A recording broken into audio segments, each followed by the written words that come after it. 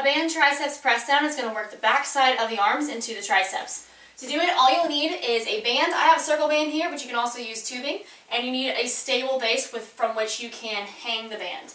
You're going to face the band, grab hold with both hands or with one arm, secure your elbows against your side, and then extend the arms down, working into the triceps.